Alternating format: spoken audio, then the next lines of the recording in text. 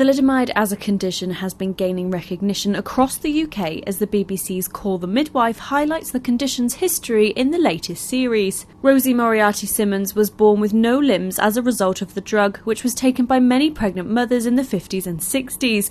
Rosie is calling for more awareness about thalidomide and says the exposure is a good thing for the condition.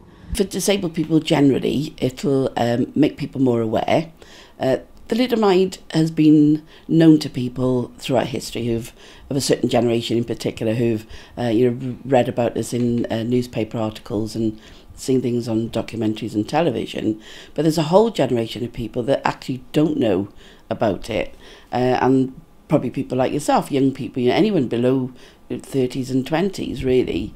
So I think it'd be interesting in that it'll let them know what happened, and hopefully generally for disabled people will make people, the public, more aware and have a more positive attitude towards disabled people.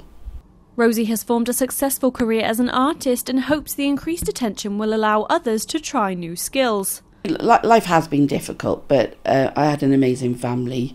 I've got quite a strong personality, and I haven't let my, being a disabled person stop me from doing whatever it is that I have chosen to do.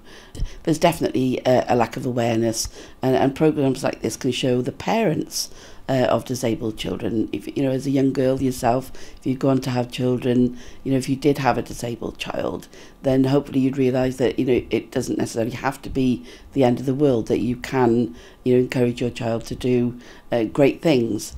And I think for disabled people themselves, if they see somebody like myself succeed, then hopefully it'll encourage them to be successful as well. Rosie's artwork is sold throughout the UK, and she's written extensively about her experiences on a personal blog and in several published books. This is Laura Allen from Kincoid for Hello Cardiff.